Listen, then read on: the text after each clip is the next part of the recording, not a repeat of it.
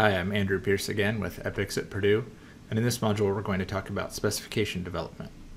Specification development is the second phase in the EPICS design process, and it's really the foundation for all of the design activities we do from this point forward.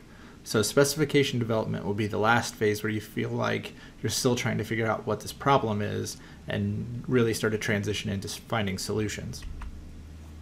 So in this module, we will talk about what exactly the specification development phase is, why those specifications are really important for your project going forward, and a lot about how to generate specifications. So we'll go through a few techniques for that.